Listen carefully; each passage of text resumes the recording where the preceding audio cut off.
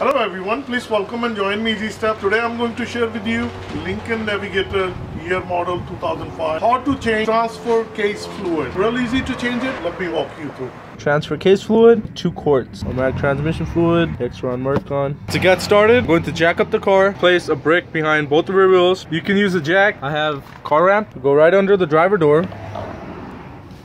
Here is my transfer case, and to drain this, here's the drain plug. On the other side, right over here, that's my fill plug. For opening the drain plug, I'm going to crank open the fill plug, and then I'm going to crank this open, remove it, and let the fluid drain. So the tool you're going to be needing, a socket wrench with the 3/8 drive extension. First, I'm going to crank open the fill plug. So after I've cranked it loose,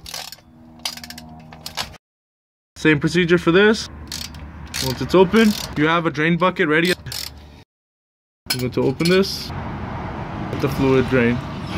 It's very dirty and black, and it should be bright red because it takes transmission fluid. Once the draining is stopped, close it back, tighten it down, and torque it down. To fill it up, I'm going to remove my fill plug, and I'm going to pump in new fluid.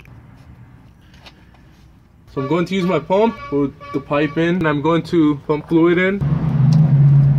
So you're going to pump in 2 quarts, transmission fluid starts coming out. So it's starting to ooze out, that means I'm full. I'm going to remove my pipe, and I'm going to screw in the plug back in.